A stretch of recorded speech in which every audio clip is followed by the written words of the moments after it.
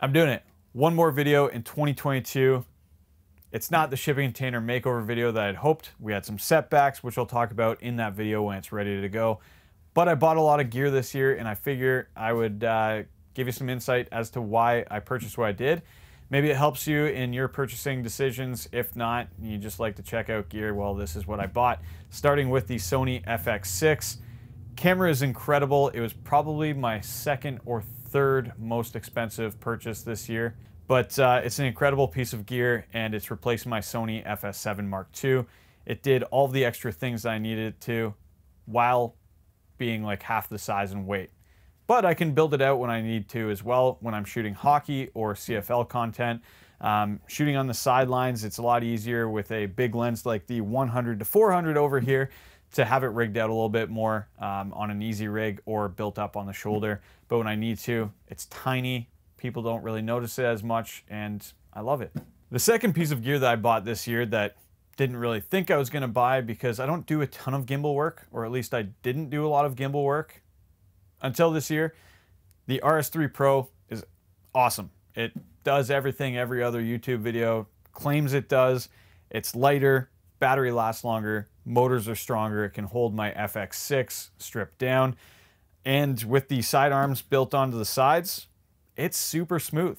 My original Ronin S, the motors just weren't quite as strong. It was really finicky to set up, and I didn't like making clients or producers wait on set while I was trying to finick around with that thing. And this guy with the auto locking and being able to just put into the sleep mode when you're seat belting into a car to move between locations.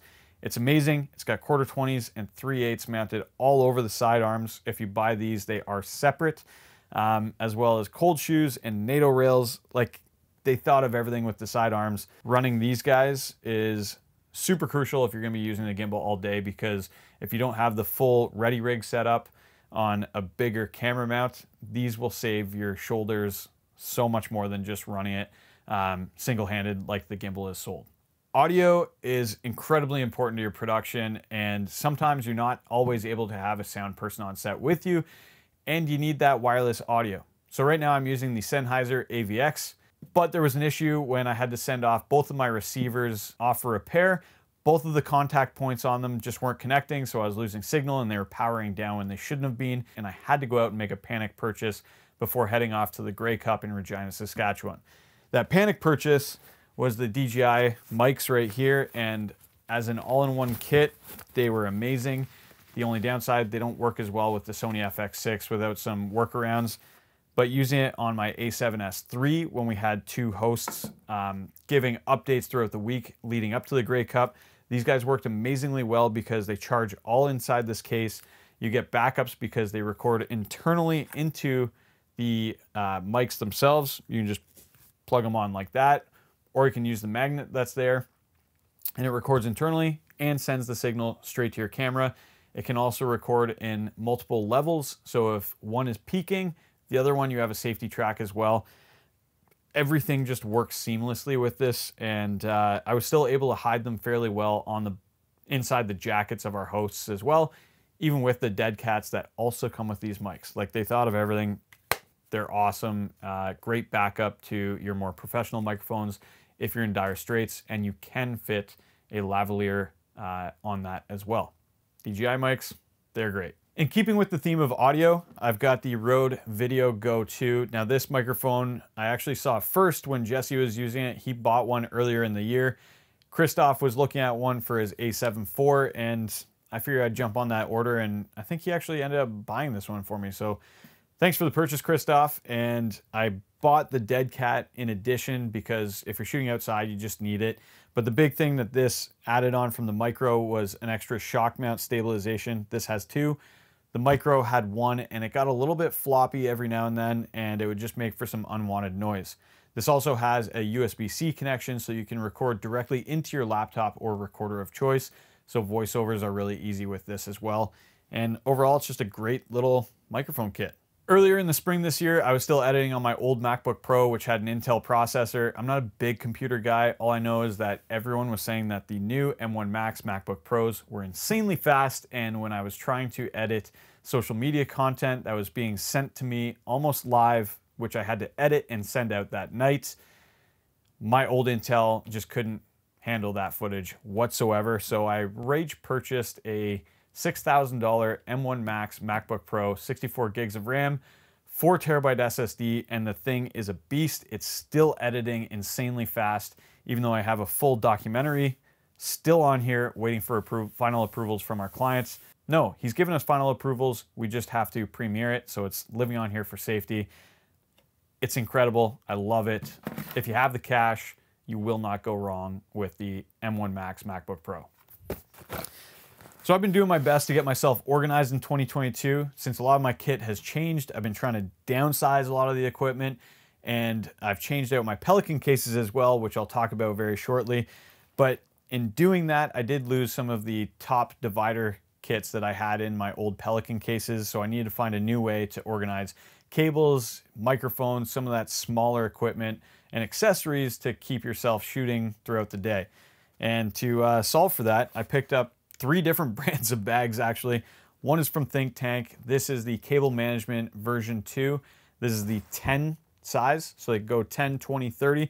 I picked up a 10 and I picked up a 20 as well. And you can just throw any of your little accessories. Right now, I just have some electrical tape. I've got some Allen keys, bongo ties in the little guy here. The next size up, I actually have an SSD. I've got a SDI cable and an SSD card reader, as well as a GoPro Max battery. A little random right now, but you can see right into it, so you can grab the things that you need really quickly. And the nice thing with Think Tank is that they give you the bongo ties with each one of the bags that you buy. So super handy, pretty cheap. I think each one of these goes for around $30 or $40 Canadian. So again, do your conversion, and they're a great piece of kit. One that I didn't think I'd be this excited to grab, but they're awesome. Shape has their own version. It's windowed on both sides, and you have sashes inside, or little bungees, so you can keep your cables even more organized. I find with the window, you can just toss them in there and find the cables that you need pretty well right away. In all honesty, I didn't actually pay for Cord Bag. They were sent to me from Cord Bag, as well as this hat. And Cord Bag, great job on making a hat that actually fits my head. I'm wearing it all the time now because there aren't many hats that fit my tiny peanut head. But back to the bags. They're great because they have patches that you can Velcro onto their bags, so you know exactly what's in there. So with these ones, I try and keep these a little more organized since they are labeled. In this one, you've got wireless audio, so I keep my AVX receivers, transmitters, lavs, earbuds, a little Apple iPad charger, as well as a dual micro USB, which is how I charge the AVX kit right there. And I haven't filled out the bigger ones yet, but there's plenty of uses for them, and I love keeping myself organized. So pick yourself up one of these organizer bags because they're amazing. It is absolutely freezing in this container right now, so jackets on. But the next piece of gear that we are talking about is the Aputure 60D. Now, this was actually recommended to me by Dave Makes Movies, who works with Jesse quite a bit and also just launched his YouTube channel, so you should check that out. Links above. But after seeing him using this light, I was sold on it instantly. It's almost as powerful as the original Aputure 120D, but it's also a focusable light. So it's not quite a Fresnel, but you can change the spread of the light while you're shooting. So if you just need a really hard, punchy light, you can do that with this guy. But it also has a Bones mount adapter as well as barn doors, so you can flip between those as needed. It's also tiny, and you can run Sony NP-F batteries, so if you're not anywhere near power and you still need this light, NP-F batteries are more than enough to keep it powered. You will want to keep a bunch of them though, because NP-F batteries are notoriously slow to charge, and this guy at full pop will drain them fairly quickly. So if you just need something low power, these guys do the trick really well. Overall, absolutely love this light. I'm probably going to get a 60X at some point because a bicolor version would be amazing as well. 60D, super mobile, super light. It's great for documentary work, putting it places that 120D or 300 won't fit. Can't recommend it enough at $565 Canadian, I believe I got it at. And yeah, it's just a great affordable light. Cinematography is all about controlling light, and having a matte box is going to help you control that light even further when you're shooting in the outdoors. You need to control sun flares or even if you need to keep the elements off of your camera, if you're shooting out in the snow or in the rain, it's going to keep all of that moisture off of your lens so that your lens stays clear and you're able to keep shooting for longer without having to pull out the microfiber cloth and get a streaky lens, because that's annoying and we've all experienced that. But the Tilta Mirage matte box actually also has obviously a slot to throw your ND filters or an effect filter. Right now I have the blue streak filter in there, but it also comes with variable ND. Also comes with different filter threads, so that you, depending on the size of your lens, this matte box will fit on all of those. It also comes with a 15mm rod support, so if you have to get it further away and doesn't fit on the lens of choice that you have, it will still work by mounting it onto some rods. So great small kit. You can throw the filters onto your hip if you need to, because it also comes with a pouch that you can throw it on your waist. Great piece of kit. Been super happy with it, and that's one of the ways you control light.